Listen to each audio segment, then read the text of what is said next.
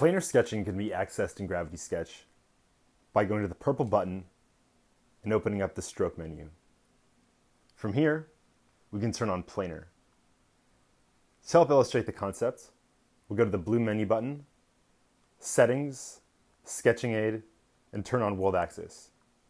From here, we can exit this menu and go back to the stroke menu. And right now I also have vertical lock on. So if I go back to the blue menu and turn on vertical lock, that's the way I have it. Everything is prevented from wobbling. But here, I can draw onto this. I'll expand the size of my stroke in a completely two-dimensional way.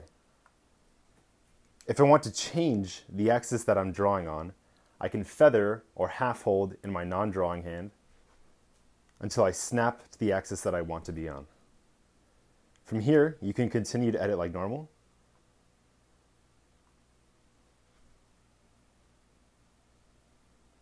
And if I want to go into edit, I can grab it, press the blue button, and here I can turn off planar, or I can come back and edit points. I can also hit simplify points.